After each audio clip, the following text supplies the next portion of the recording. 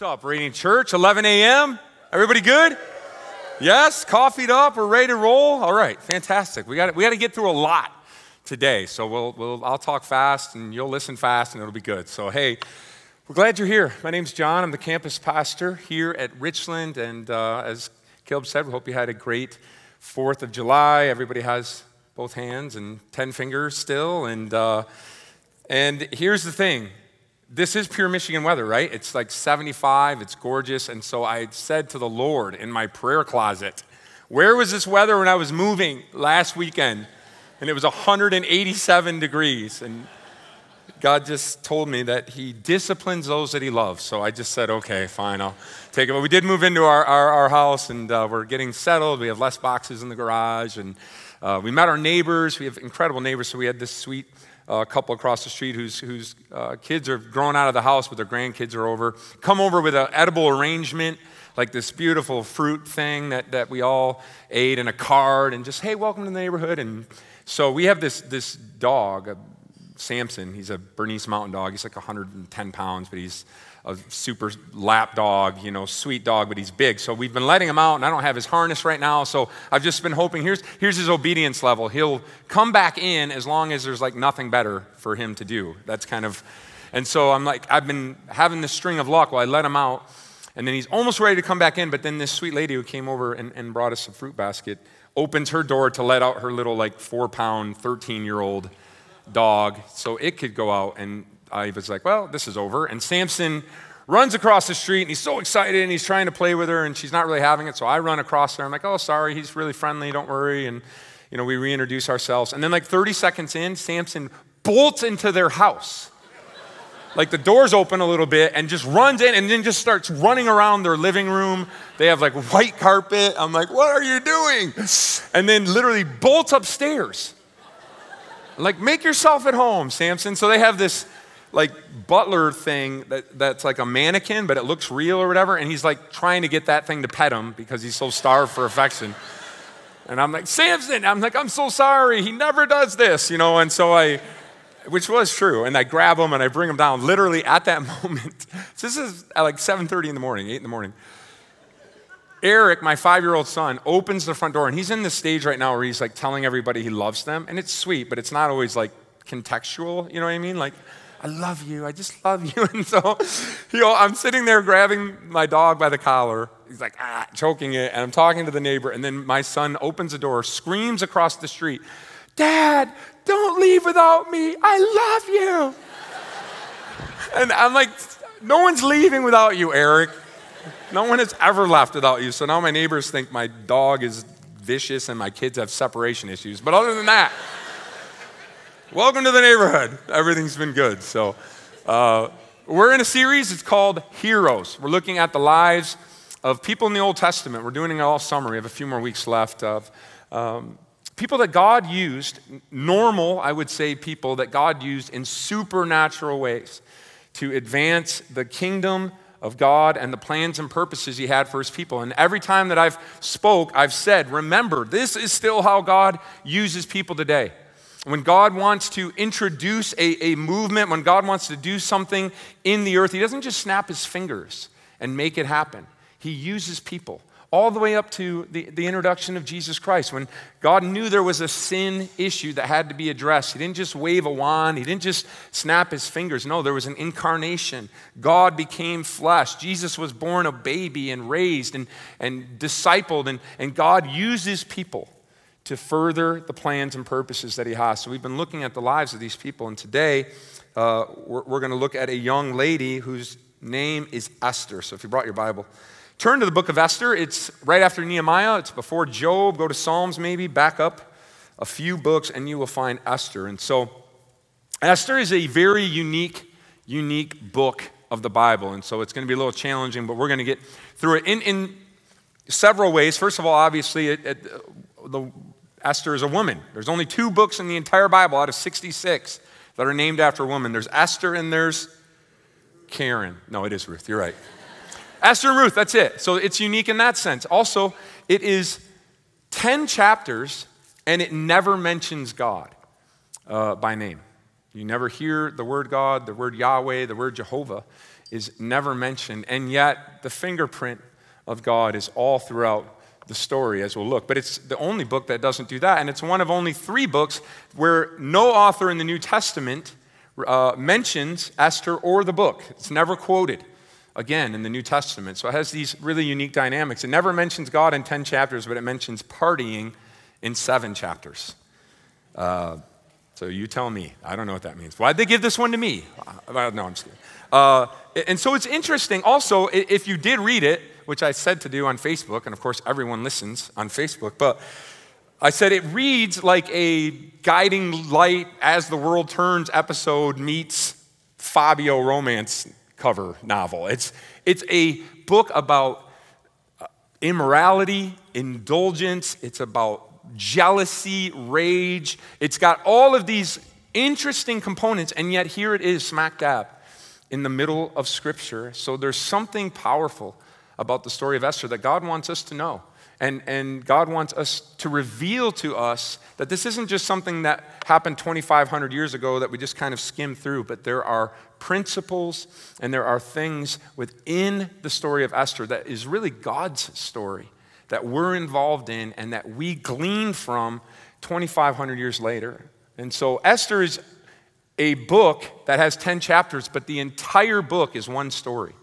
So you might go through like Kings or Chronicles where there's 39 or whatever chapters, but there's all kinds of narratives. There's different kings and all these different people where you can kind of like pick and choose. We literally only have one story in all 10 chapters of Esther that we have to get through. So hopefully no one made dinner plans. We'll be out of here by 7 at the latest. No, I'm just kidding.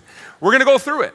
And I'm going to stop at a few points and I'm going to highlight some things that I felt like God gave me this week for us corporately and for us as individuals to meditate on, but I'm going to sort of highlight the story of Esther to you. So it's going to be story time with Pastor Jon. Everybody have like a blankie, some warm milk, something like that. We're going to jump into the story of Esther, and it's going to be good. Let's pray. Father, we love you. We ask you during this time, let the entrance of your word bring light and bring understanding to us, your people. Open the eyes of our hearts. Reveal to us what you want to say. Holy Spirit, you are intimately involved in our lives. You know every single person in this room, every situation we've entered this sanctuary with, God, and I ask you, do not let your word return void. Let it be sent out to heal, save, deliver, admonish, and encourage your people in Jesus' name. And everyone said,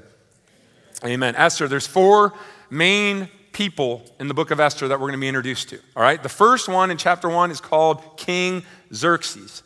He's the Persian king. He's about 35 years old at this time. He's only been in power for about 4 years, but he is the epitome of opulence, of indulgence, of wealth. He has 127 provinces that are under his care, and he has every single thing at his whim, his disposal, his beck, and his call. He's the ultimate like silver spoon Persian playboy. He's never had to work a day in his life. His dad was a king. He grew up in the palace. He grew up having everything that he could possibly want, and he lives that way. He's everything about wealthy people that we don't like, that we stereotype. Like he's bragging, and he's, thinks he's all that, and he has all of this going for him, and he makes sure everybody knows that. So in the very first chapter, he's in the middle of a party that he threw that lasted 180 days. How many of you have ever thrown a party that lasted 180 days? Young man in the back, come here. Serious? No, I'm just kidding. No one does that. No one. And so in the last week of this party that he's throwing, where he's just bragging about all that he has, he says, everybody, I want you to drink without any limits. I want you to just enjoy yourselves. And the last week he gets this bright idea where he says to his assistants, his eunuchs, he says, I want you to go and get my wife, get Queen Vashti, and bring her out here because I want to brag about her. I want everyone to see her. She's beautiful. I want to set her up like one of the other things that I own, and I want everybody to just be like, whoa, he must be pretty important because look at his wife. So that's his plan. How many think that's a great plan? Guys, you with me? Okay, good. No, terrible plan. But he sends his eunuchs to go do that, and guess what? Queen Vashti says, how about no? No thanks. I'm not coming. And King Xerxes is shocked, literally. Like his jaw hits the floor. She said no.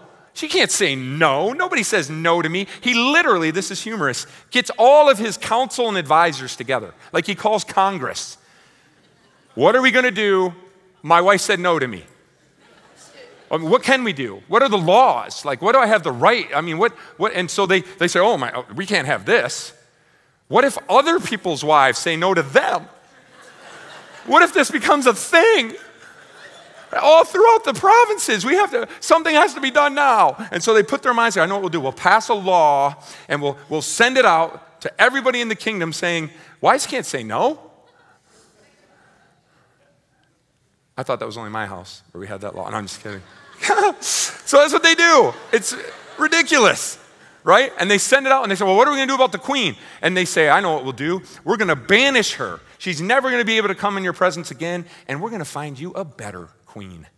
And the king's like, that's a fabulous idea. You guys are so smart. Let's get me a better queen. So that's the plan. So and then in chapter 2, so that's King Xerxes. He's weird. And then in chapter 2, we meet the next character. His name is Mordecai. And he's a Jewish man. He's from the tribe of Benjamin. And he came because he was exiled when the Babylonians sieged Israel back in the days of King Nebuchadnezzar. I talked about it last week. And so he came with them because they were taken prisoner. But now the Persian government has overtaken Nebuchadnezzar. So now they're Jewish people living in Persia as Jewish people. And he has a cousin whose name is Hadassah, or Esther, who lost both of her parents. And so he's basically raising her as his own daughter. And the Bible says that she is beautiful to behold. She's just a stunning young lady in every sense. And so she catches the attention of one of the king's assistants who's trying to find the next queen. Because they sent a letter out. Hey, we're looking for the next queen. It's like the original Bachelor show is happening. We're looking for the next queen. It could be you. And we're going to find. And so he notices Esther and he says, whoa, you could be the one. Come with me. And this isn't like, hey, we'll stop at the mall and quick get a glamour shot. This is 12 months of prepping before you even get to see the king. The Bible says there's 6 months of just lotions and essential oils. And then there's 6 more months of like perfumes and fragrances or something like that. And then you get brought before the king. And if he wants to keep you, you stay in this house for future queens and wives. And that's your new place of residence. So Esther gets taken there. And the Bible says that when she's presented before the king, she has favor.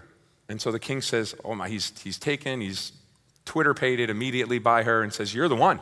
You're it. Puts the crown on her. And instantly Esther goes from this nameless, faceless, obscure Jewish girl living with her cousin Mordecai to the queen of the most powerful empire in the entire world in one instance. That's what happens to her. And then Mordecai is also given a position as an officer. So he has authority all of a sudden, and he tells her, here's what I want you to do. Don't tell the king about your nationality or your origin. Don't tell him that you're Jewish. Just keep that to yourself. So she does, and she enters the palace, and this happens. And then the Bible says that Mordecai is outside the gates because he's one of the officers, and he overhears 2 of the king's guards who are frustrated with the king, and they're planning an assassination of the king. They want to kill him. And so Mordecai overhears that, tells Esther. Esther tells the king on behalf of Mordecai. An investigation happens. Those 2 guys are found guilty, and they're impaled and killed in front of everyone. And the Bible says that that's written in the book of the Kings, in the book of the Persian kings and laws. And that's chapter 2 of the book. And then in chapter 3, so we've met King Xerxes, right? We've met Esther. We've met Mordecai. The 4th person in chapter 3 is a man named Haman. Haman is a weasel. Haman is the worst. He's insecure. He's full of pride. He wants power for all the wrong reasons. And the king actually promotes him and says, I want you to be my chief officer, which kind of makes sense because King Xerxes is immature and insecure too. So he's attracting people like him. So I kind of like this guy. And so he gives him this position. And he says, you're going to be my number 2 guy. And of course, that all goes to Haman's head. He's like, yes, I have power. I have authority. People have to bow down. And the Bible says literally every other officer bowed down to Haman out of fear and out of respect every time that he walked by, except for Mordecai. Mordecai wouldn't do it. And the other officers were like, how come you don't bow down? How come you don't bow down? And he wouldn't answer them. And so they went to Haman and said, hey, there's somebody who's not bowing down with the rest of us. And Haman was so upset. I mean, this just ruined his pride and ruined his attitude so bad that he determined, I'm not only going to kill Mordecai, I'm going to kill every single Jewish person. I'm going to kill his entire race. And so in chapter 3, he goes before the king and he tricks him. And he says, listen, there's a people group who live within your kingdom who aren't like us. They don't want to acclimate to our culture. They don't worship the same gods. They don't do the same things. And they're a threat to you, king. And we shouldn't keep them around. And I'm willing to take them out. I'm willing to annihilate and kill and destroy them. In fact, I'll give you 10,000 bags of silver into the treasury of the kingdom if you let me do it. And the king says, sure, that's fine. Do whatever you need to do. And he says, a law is passed with a king's signet ring saying that on a certain day, every single Jewish person is to be destroyed within all 127 provinces, to be killed by the Persians. And if you end up killing one of these Jewish people, you get to keep all of their stuff too.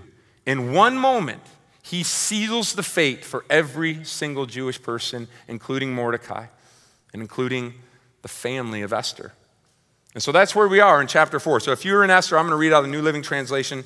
This is the next part of the story. So there's the backdrop. That's where we began. And it says in chapter 4, verse 1, that when Mordecai learned about all that had been done, he tore his clothes, he put on burlap and ashes. He went out into the city crying with a loud and a bitter wail. He went as far as the gate of the palace, for no one was allowed to enter the palace while wearing clothes of mourning. And as news of the king's decree reached all the provinces, there was great mourning among the Jews. They fasted, they wept, they wailed. Many people lay in burlap and ashes. And when Queen Esther's maids and eunuchs came and told her about Mordecai, she was deeply distressed. So she sent clothing to him to replace the burlap, but he refused it. Then Esther sent for Hathach, one of the king's eunuchs who had been appointed as her attendant. She ordered him to go to Mordecai and find out what was troubling him, why he was in mourning. So Hathach went out to Mordecai in the square in front of the palace gate. And Mordecai told him the whole story, including the exact amount of money Haman had promised to pay into the royal treasury for the destruction of the Jews. And Mordecai gave Hathach a copy of the decree issued that called for the death of all the Jews. And he asked Hathach to show it to Esther and explain the situation to her. He also asked Hathach to direct her to go to the king, beg for mercy, and plead for her people. So Hathach returned to Esther with Mordecai's message. So Mordecai's upset. Esther hears about it. She's a little isolated and insulated because she's been in the palace. And she says, what's wrong? And so she sends an assistant, and Mordecai tells him, there's a decree. We're all going to be killed. We're all going to be wiped out. Our fate is sealed. And I need you to tell Esther to go before the king and beg and plead for the life of her people. And so in verse 10 it says, then Esther told Hathach, her assistant, to go back and relay this message. All the king's officials and even the people in the province know that anyone who appears before the king in his inner court without being invited is doomed to die, unless the king holds out his gold scepter. And the king hasn't called for me to come to him for 30 days. So Hathach gave Esther's message to Mordecai. So she hears what's happening. She hears the charge that Mordecai gives her to go and talk to the king. But she says, look, it's not that simple. You don't just knock on the door and say, hey, can I talk to you? If you're not asked, if you're not summoned and you go into the king's inner courts, you're killed. The only hope you have is that if the king's in a good mood, he extends his gold scepter and pardons your life. And she tells Mordecai, I haven't even been asked to see the king for 30 days. So this isn't as easy as it sounds. And then this is the part in Esther that most of us know. It says, Mordecai sent this reply. Don't think for a moment that because you're in the palace, you will escape when all the other Jews are killed. If you keep quiet at a time like this, deliverance and relief for the Jews will arise from some other place, but you and your relatives will die. Who knows if perhaps you were made queen for just such a time as this? And then Esther sent this reply, go and gather together all the Jews of Susa and fast. Don't eat or drink for 3 days. My maids and I will do the same. And then, though it is against the law, I will go in to see the king. If I must die, I must die. So Mordecai went away and did everything Esther had ordered him. The reason we're going to stop here and talk about this is because none of the miracles that we see happening in a few chapters in the book of Esther and the story of the Jewish people and the story of her family, none of that takes place unless this moment happens in Esther's life.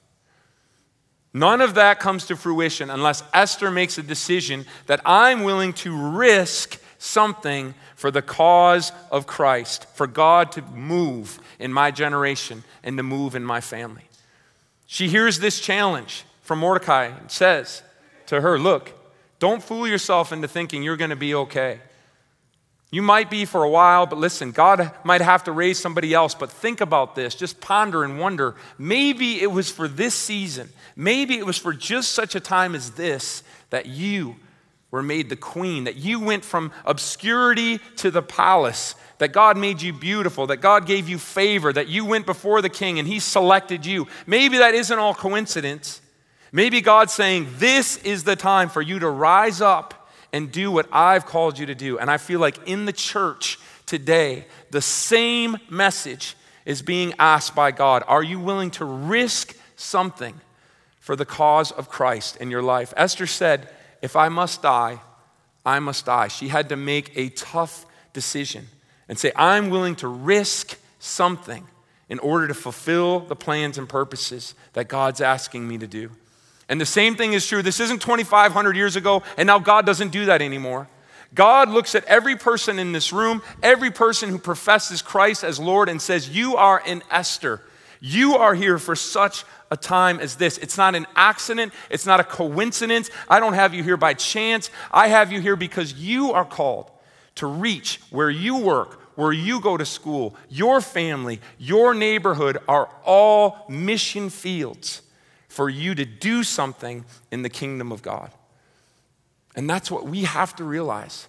We're not just trying to get by. We're not just trying to hunker down and hope things get better or hope we can just get through it. We don't believe that for our kids. No, we start positioning ourselves and our children to be light, to be influencers, to be pillars in the kingdom of God. But it's going to take a measure of risk. You're going to be willing to maybe sacrifice some friendships, sacrifice some people not agreeing with you or not liking you. Sometimes we measure our faith or our commitment by, are we willing to trust God when we have nothing to lose? You know, it's our rock bottom, or there's nothing else I can do, nowhere else I can go. God, I trust you. Those aren't the real moments. The real moments are when, like Esther, you have everything to lose. Esther already lived in the kingdom. She already was in the palace. She'd already been elevated. Now, she has a real decision to make because there's a lot of risk involved. I could lose all of this. I don't know if Mordecai's right. Maybe it won't get found out. I didn't tell anybody I was Jewish. I could be okay. All that's going through her mind, I'm telling you today, 2018, the same thing goes through our minds when we're at work, when we're at school. Maybe I'll just say nothing. Maybe I'll just go and blend with the crowd. And God's saying, are you willing to come out of your comfort zone to do something powerful for Jesus, to be used in a way that the rest of the world might not understand, the rest of the world might not see the value, but you know God's calling you to do something that's beyond what everybody else is doing? Are you willing to come out of your comfort zone? Because that's what it's going to take. And listen, in American culture, we're obsessed with comfort.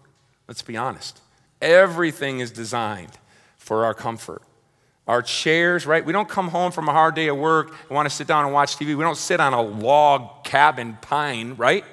No, we have a chair. It's comfortable. You sit in, you recline, you kick your feet up. It gets the paper for you. It turns the TV. It cracks your beer, your Diet Coke, whatever it is. We're obsessed with comfort. The cars that we have, they have these seats. They have lumbar support. Oh, my back. Oh, that's perfect. Now we have cars that even parallel park for you. Heck no. Young people, you have to feel the discomfort of running a few cones over trying to parallel park. Even our beds. We have sleep numbers now. No, I need it 4 more up for Oh, yes, there it is. Listen, remember we were talking to, I think it was Kendra's great-grandmother. It was like 900 or something like that, but she's older, 90. And she was like, I grew up with like 11 siblings, and we all slept in the same room until I was 19 years old on the floor. And I was like, well, one time I didn't adjust the sleep number, and I had like a crink in my neck for like 4 hours. No, we don't know what uncomfortability is. And when you're sleeping, it's fine to be comfortable. When you are being used by God, it is the assassin of your destiny. Comfort is. Apathy. It doesn't matter. God will raise somebody else up. I just got to get by. I'm not a mission. I'm not a loud person. We come up with all these excuses. It's time to look at the life of Esther and say, maybe, just maybe, God has you where you are for such a time as this. It's not tomorrow. It's not somebody else. It's not the next generation. Right now, today is the day of salvation. Today, if you hear his voice, don't harden your heart. Today, the Bible says, redeeming the time because the days are evil. Take advantage of the time that you've been given. Get outside of your comfort zone and believe God to use you to do powerful, powerful things for his kingdom. So that's number one. The second thing. So we continue the story. It says, on the third day of the fast, chapter 5, Esther put on her royal robes, entered the inner court of the palace. And the king was sitting on his royal throne facing the entrance. And when he saw the queen standing there in the inner court, he welcomed her and he held out the gold scepter. So Esther approached and touched the end of the scepter. So this moment where she's scared, she's been fasting, everyone's been praying, it's okay. The king accepts her. And the king asks her, what do you want, Queen Esther? What's your request? I'll give it to you, even if it's half the kingdom. And Esther replied, if it please the king, let the king and Haman come today to a banquet that I've prepared for the king. So the king turned to his attendants and said, tell Haman to come quickly to a banquet as Esther has requested. So the king and Haman went to Esther's banquet. So he says, what do you want me to do? She says, I want to throw another party.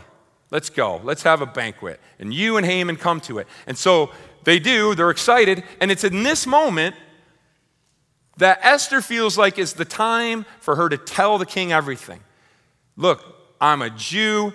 Haman's trying to kill us. He wants to kill all of my family and all of my people, and I need you to do something about it. Like, this is the moment.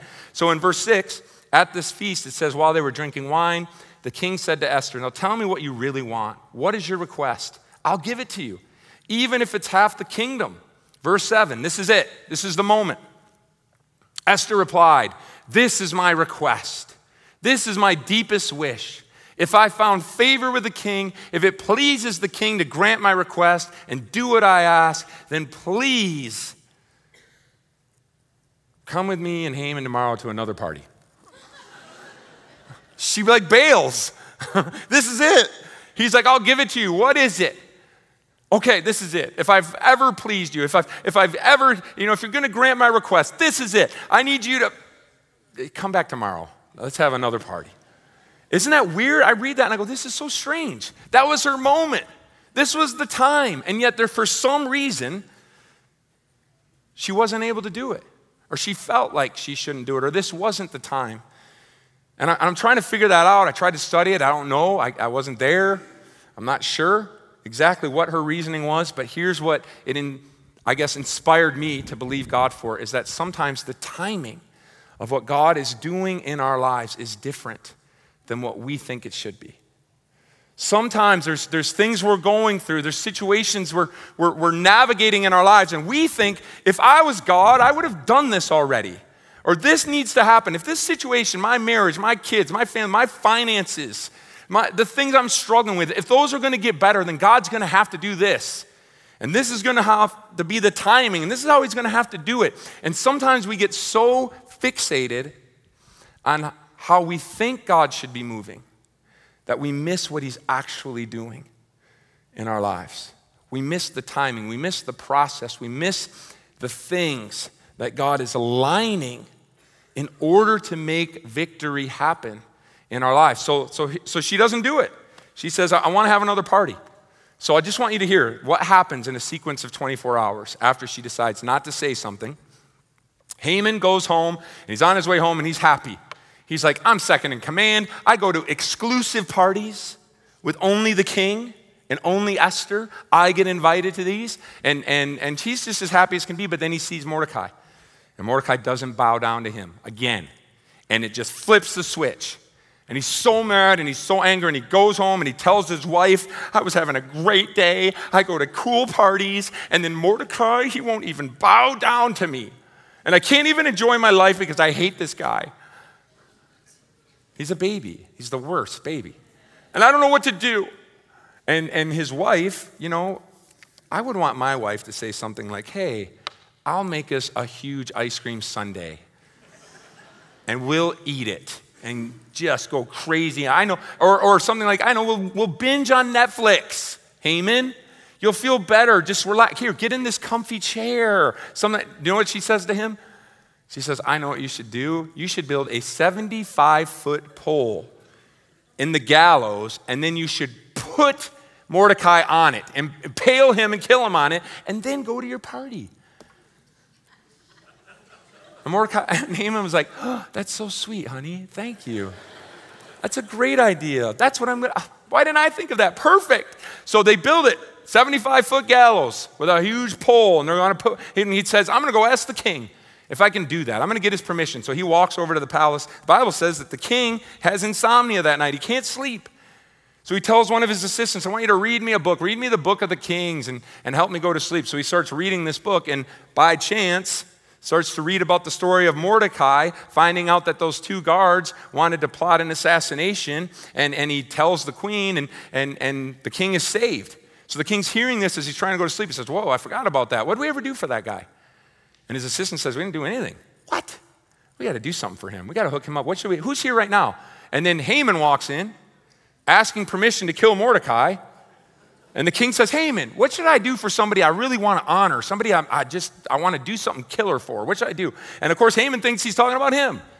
So he says, here's what I would do, king. I would put your royal robe on him, and then I would put him on one of your horses with the emblem on it, and I would parade him around the city saying, this is what I do for those the king wants to honor. And the king's like, that's an amazing idea. Here's what I want you to do. Go get Mordecai. And I want you to do everything you just said. Don't leave anything out. That was sweet. Great plan. And so now Haman has to get Mordecai, put the royal robes on him, put him on the king's horse, and go, this is what the king does when he wants to honor someone. And he's humiliated. Humiliated. And he goes home and he tells his wife again, you're not going to believe this. Why does this keep happening to me? And it says, so Haman took the robes, put them on Mordecai, placed them on the king's horse. This is how the king honors someone he wishes. And after Mordecai returned to the palace, Haman hurried home, dejected, humiliated. And he told his wife and all his friends what happened. And they said to him, look, this guy's humiliating you. He's of Jewish birth, and none of your plans are going to succeed. I would stop opposing him. And it says, but while they were still talking, the king's eunuchs arrived and quickly took Haman to the banquet. So before he can process it, before he can go, maybe I should just leave this alone, he's whisked away to the second banquet. And now it says the king and Haman went to this banquet. On the second occasion, again, they were drinking wine. Again, the king said, tell me what you want, Queen Esther. What's your request? I'll give it to you, even if it's half the kingdom. This time, Queen Esther replied, if I found favor with the king, if it pleases the king to grant my request, I ask that my life and the lives of my people be spared. For my people and I have been sold to those who would kill, slaughter, and annihilate us. And if we'd been merely sold as slaves, I could have remained quiet. It would be too trivial to even bother the king with something like that. Verse 5, who would do such a thing? King Xerxes demanded. Who would be so presumptuous as to touch you? Esther replied, this wicked Haman is our adversary and our enemy. And Haman grew pale with fright before the king and queen. Then the king jumped to his feet in a rage and went out into the palace garden. So she says, it's him. He's trying to kill me. He's trying to kill all of us. The king's like, and he's so mad, he runs out into the garden. He's collecting himself. He's saying, okay, get it together. You're not going to kill him right now. You're not. And it says that he comes back in, but Haman's such a wimp that he's begging for his life. To Queen Esther, oh, please, don't let him kill me. I'm sorry. I'm so sorry. And the Bible says that she's laying on a couch, and he actually falls on top of her, begging for his life, right as the king comes back in from the garden. So the king's like, all right, I'm just going to talk to her. What? First you say you're going to kill her, what? Now you're all up on her? Oh, heck no. This isn't happening. And the king grabs him and says, you're going to, and they put the mask over, they put a bag over his head, basically sealing his doom. And in that moment, he knows it's over for me. And then one of the assistants says, hey, by the way, he did build a 75-foot pole that he was going to kill Mordecai on. Just want to let you know, it's available. And the king says, put him on it. And they impale Haman And it wasn't even what Haman was doing. He wasn't actually trying to assault her. He just was begging for his life. But sometimes God, even in the midst of your enemies, prepares this table before you and turns the tides. And in that moment, Mordecai went from a dead man walking, literally, to being honored, to being placed in a position of authority, and all of his enemies thwarted in one 24-hour period. Now listen to me. If she had just said the day before, when she was going to, none of those things would have happened. God, again, he's not mentioned in the book, but you see his hand. Because in that moment, Haman leaves the party so happy. And then he sees Mordecai not bowing. He's mad. He goes home. He tells his wife. He builds the 75-foot pole. And then the king can't sleep. And just by chance, the story about Mordecai saving his life is read. And he says, oh, we should probably honor him. We should do something. And none of that would have taken place if she had said, here's what I want you to do the first time. Every relationship had changed. Haman's relationship had changed. Mordecai's relationship with the king had changed. And it was the timing of God that led to the complete victory and reversal in the lives of Mordecai and the Jewish people. So never, ever refuse to not trust the timing and the goodness of God. Isaiah 55 says his ways are higher, his thoughts are higher. Everything that he does is for your good. Bible says in Romans 8:28, God is working together for good, all things, to those who love him and are called according to his purpose. So when it looked like the end was happening, when it looked like there was no hope, there was nothing that could be done, God moved supernaturally because of the faith and the risk that Esther took in chapter 4.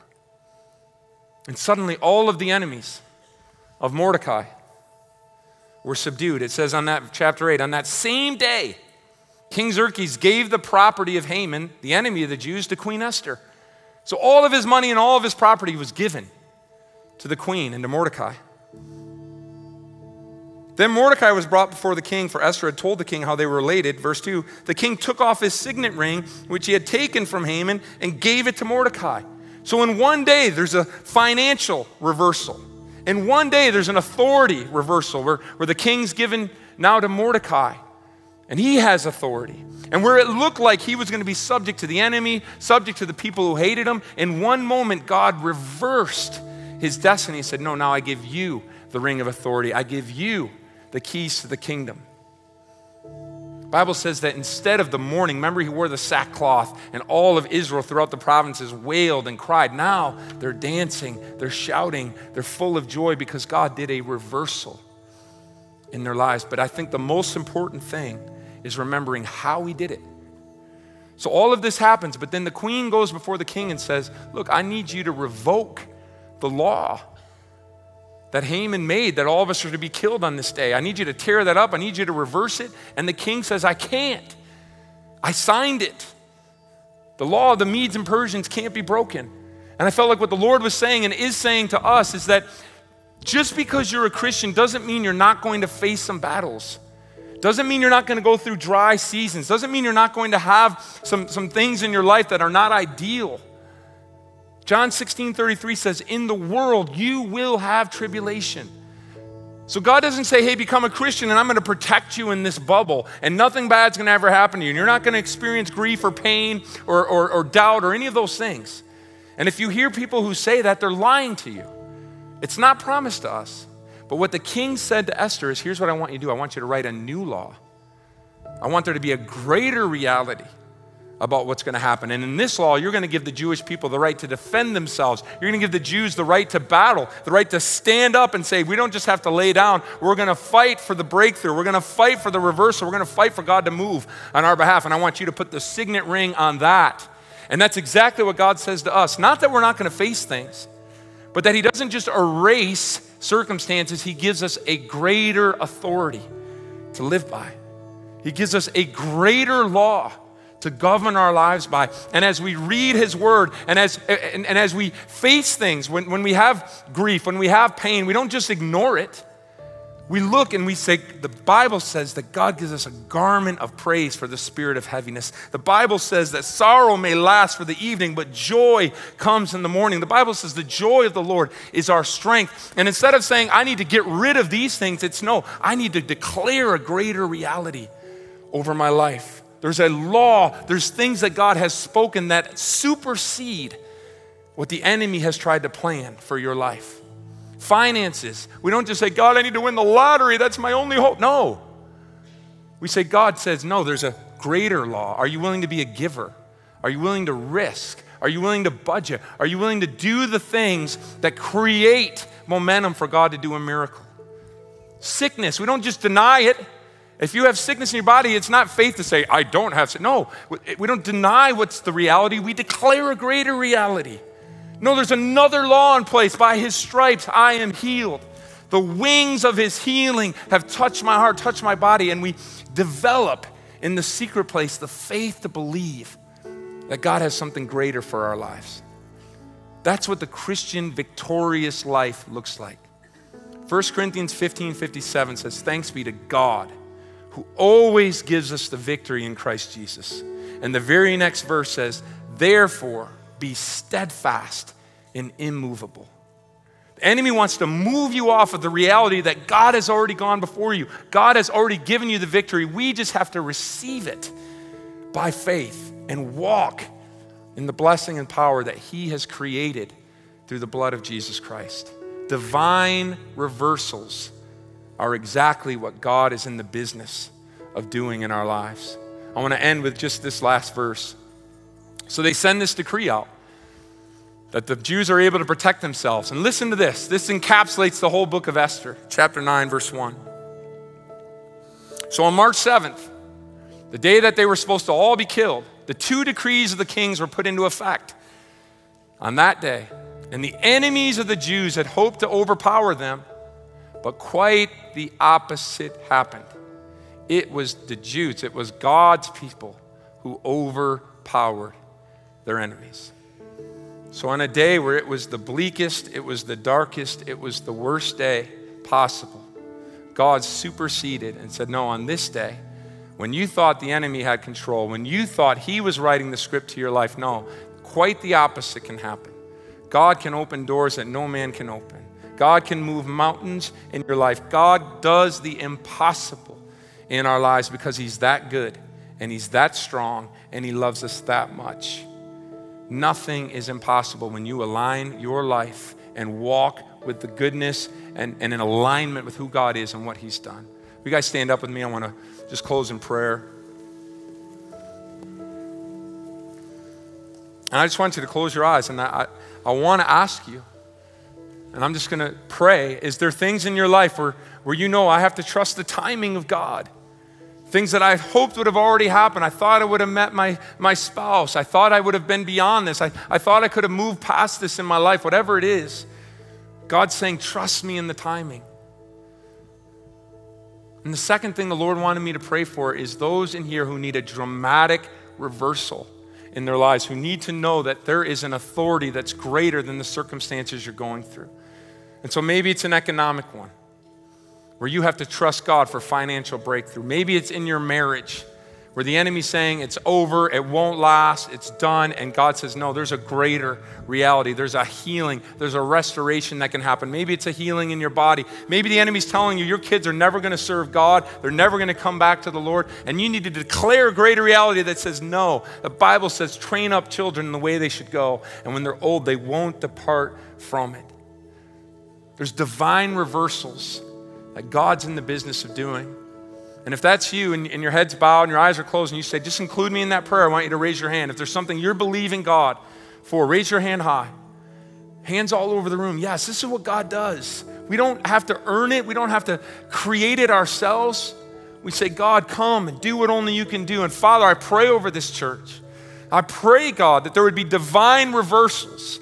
That, Father, where the enemy has come in and tried to bring doubt and fear and worst case scenarios, you would raise up a standard, God, and that the perfect peace of God surround and guard the hearts of your people, God. Where there's been sickness, we declare by faith that by your stripes we are healed. There is wholeness. There is a balm in Gilead that makes the sinners whole, God, in the name of Jesus. God, you give us joy for our sorrow.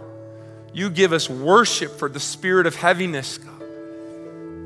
You say, God, that nothing can separate us from your love. So God, where there's been shame, where there's been guilt, where the enemy's come with condemnation, Father, bring the spirit of life into our lives. Bring the spirit of truth that says we've not gone too far, that your love is greater than anything we've done wrong in the name of Jesus. And God, I pray 2 Corinthians 4, the prayer of Paul, over everyone in this room, where he said, I might be hard pressed on every side, but I'm not crushed. And I might be perplexed, but I'm not in despair. And I might have been persecuted, but I've not been forsaken. And I may be struck down, but I will not be destroyed, because greater is he who is in me than he that is in the world. And we overcome by the blood of the Lamb and by the word of our testimony. And Father, our testimony is that Jesus Christ is Lord, and every knee will bow, every tongue will confess, every lack, every sickness, every lie of the enemy bows its knee to the name of Jesus in this place. And God, I pray that you would send us, just like Esther, risking it all to see your kingdom come and your will be done in Jesus' name. And everyone said, amen. Let's give the Lord a hand clap. Can we do that today? It's good. Amen. Amen. Listen, we're going to dismiss you. Our prayer partners are going to be up here. And here's all I want to say is, if you're believing God for a miracle in your life, there is a power that is released when we pray. This is what we do at Radiant Church, is we join our faith and we say, let's believe God to move the mountains in our lives. And so if you need to give your heart to the Lord, if you're believing for a family member, if you're believing for breakthrough in some area of your life, find someone that you can pray and agree with God with. And as you leave this place, remember, we don't leave the church. We leave as the church, where we're called to be salt and light to the world around us. God bless you. You're dismissed. Enjoy this beautiful day. We'll see you back here next week.